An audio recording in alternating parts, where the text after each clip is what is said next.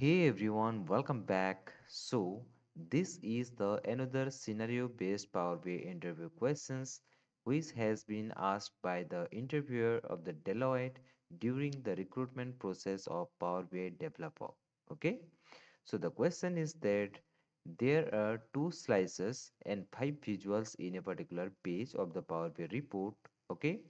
And when I'm clicking on the first slicer, other visuals are getting filtered. Okay? But when I'm clicking on the second slicer, the other visuals are not filtering. Can you tell me what are the most important five reasons that might be due to which the second slicer is not affecting to the other five visuals?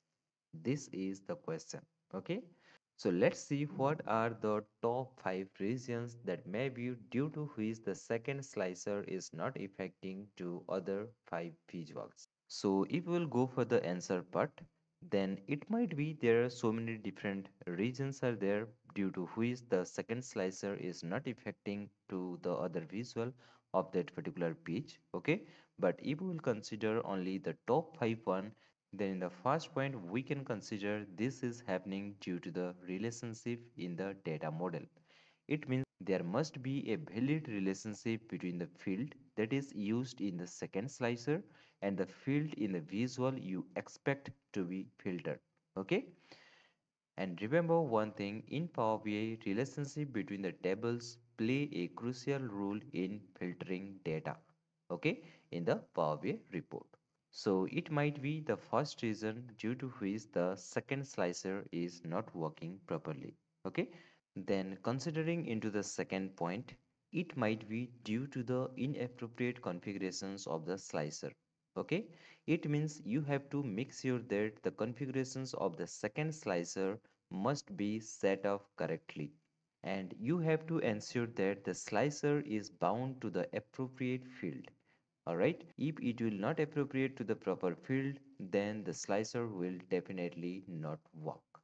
Okay, this is the second reason due to which that might be the second slicer is not working. Then moving into the third point, it might be due to the cross filter directions. It means depending on the nature of your data, you may need to set the cross filter directions to both or single to control how the filtering across between the tables. Okay, if you will not set the directions correctly, then the data will not flow properly. Okay, that's why you have to make sure that the directions has been given appropriately. Okay, so this might be the third case due to which the filter is not working properly. Then the next possible scenario due to which this is happening is filters in visual interaction. Okay, it means if the edit interactions of that particular slicer is closed for all other 5 visuals, then definitely that slicer will not affect to other 5 visuals. Okay, so you have to make sure that in the format tab the edit interactions of that particular slicer is not closed for all other visuals of that particular page. Okay, if it is closed, then the slicer will not affect to other visuals. So you have to check this edit interactions part as well. Alright. Then the next reason due to which this might be happening is data cardinality. Okay.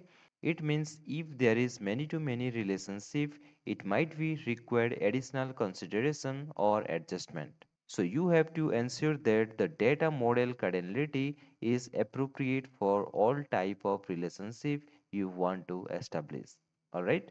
So these are the 5 different most important reasons that might be due to which the slicer, it means the second slicer, are not affecting to the all other visuals of that particular page. Okay, so I hope this video is helpful for you. So if you like this video, please don't forget to share, subscribe and like our channel. Tab tak ke liye, take care, bye bye.